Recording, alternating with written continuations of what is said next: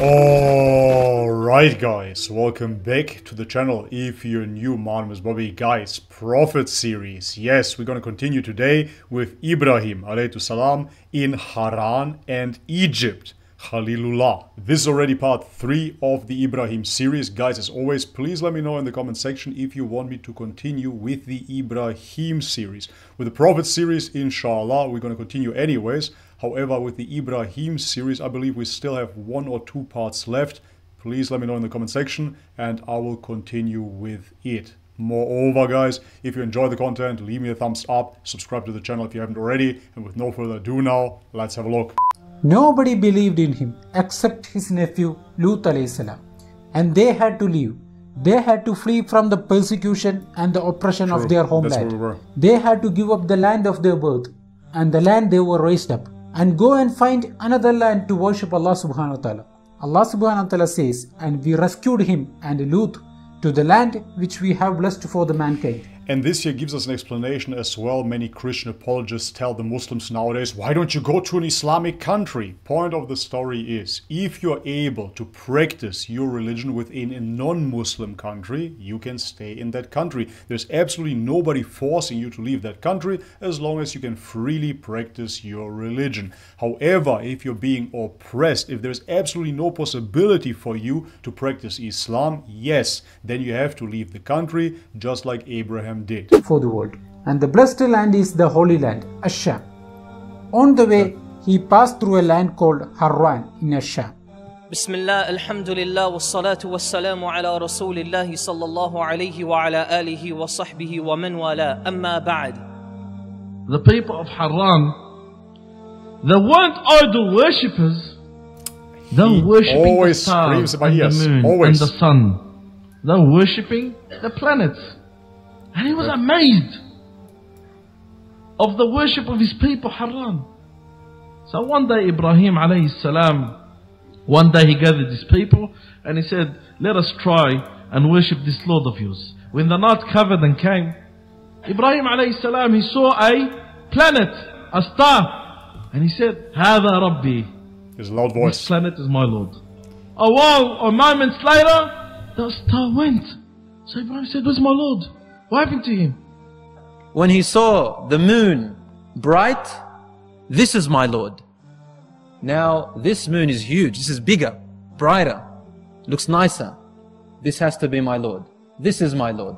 But then when the moon left, he said, if my Lord doesn't guide me, I will be among the losers.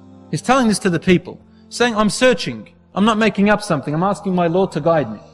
And then when he saw the sun, very bright and large sun compared to the moon, now I found my Lord. The sun is my Lord. Look how big it is. It's the biggest one I've seen so far.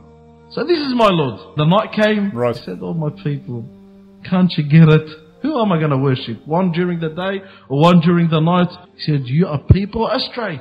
And then finally, Sayyidina Ibrahim alayhi salam. Yes, yet again, this is so basic, so simple, but at the same time so extremely profound. And if you have the eyes to see this, you will recognize it right away. What Ibrahim is doing here, he's pointing towards celestial objects and tells them, hey, look at the moon, for example. It is active during the night for us. Or the sun, we see it during the day. Is it there for our God? Is the sun our God because it is bigger than the moon? Or is the space, the universe, our God, like many New Agers will tell you nowadays? No, all of this is just the creation, and Islam proclaims we are not worshipping the creation, we are worshipping the Creator. Salam said, I am indeed free from all that you join as partners in worship with Allah. Exactly. Verily, I have turned my face towards Him who has created the heavens and the earth. Hanifa is on the straight path. And I am not of those who are mushrikeen, the ones who associate other gods with Allah. His people disputed with him. He said, why should I fear your gods when I have Allah with me? You are the ones who should be afraid. How many people believed in him? No one. Only Sarah. And Ibrahim alayhi salam married her and they left. And Sarah is what the Prophet Muhammad sallallahu alayhi wa sallam said.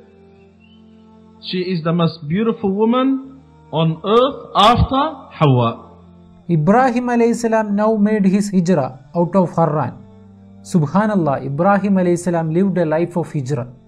So he left Harran and he went to Egypt. When he got to Egypt, the news was carried to the king of Egypt at the time that there is a man who is accompanying the most beautiful woman. They are referring to Sarah radiallahu anha. The king of Egypt liked to have beautiful women. The king said to them, as kings do, go and ask what the relationship of this man is to her.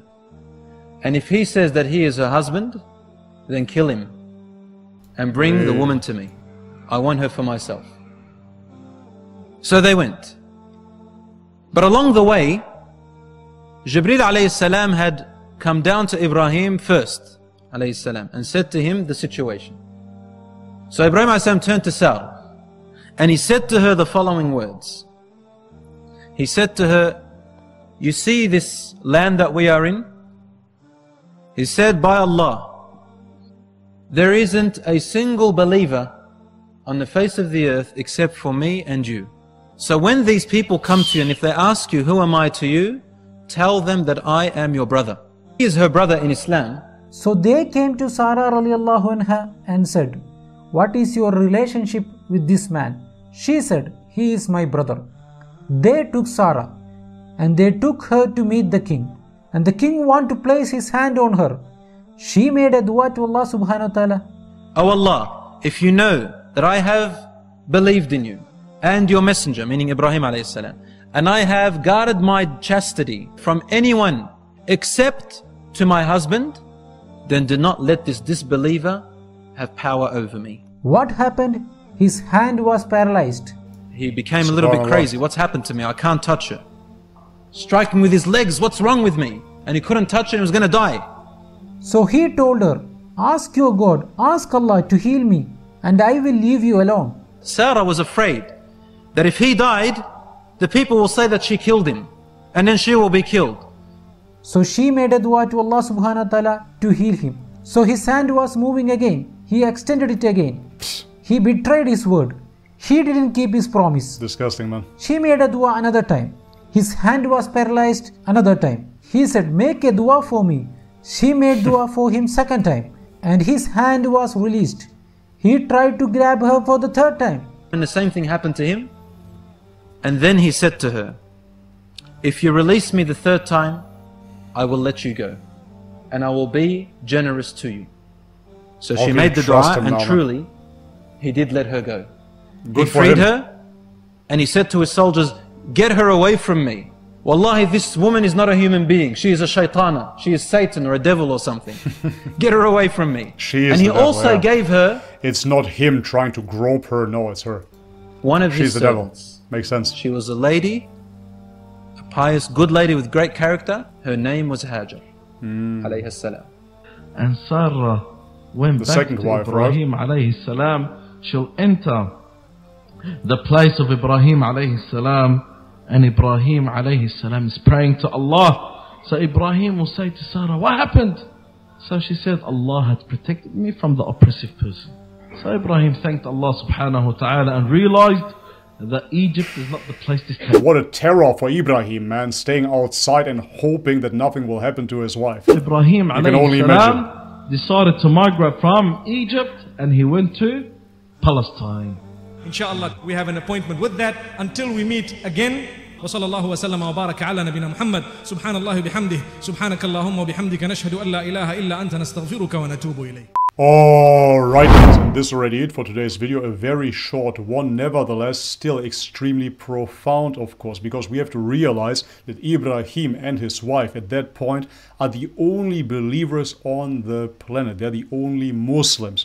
And yet again, I want to remind my viewers that are not Muslims what it actually means to be a Muslim. A Muslim is someone that submits his will to God. Moreover, a Muslim is somebody that does not associate any partners with God. Somebody that prays to God directly without any intercessors. They're not praying to Jesus, they're not praying to Mary, they're not praying to saints, they're not praying to Krishna, to Buddha or anybody else. They're simply praying to God. They understand that God is one and that he is the only one worthy of worship. And at that time, it was only Ibrahim and his wife that believed in this way. Everybody else was idol worshipping ultimately. Everybody else was off the straight path. It was only them. And therefore, alhamdulillah, his wife got protected, of course, through her dua. I have to say that it must be absolutely nerve-wracking for Abraham to sit outside and wait for his wife to return, not knowing what will happen. Of course, he had major trust in God and he knew that it will be alright. But just imagine yourself waiting outside until the king is finished with your wife. This is, of course, absolutely horrendous just to imagine. And moreover, the kind nature of his wife was absolutely beautiful to see as well, because she forgave that king. She gave him 3 trials without blinking with an eye. She always went back to Allah and prayed. This is truly something we all can learn from. Alright guys, but this is it for today's video. If you liked it, leave the thumbs up. If you haven't subscribed already, guys, please do so. And if you want to support this channel, all the links are in the description box below. Thank you so much for your ongoing support, guys. And as always, may God bless you all. Much love and peace.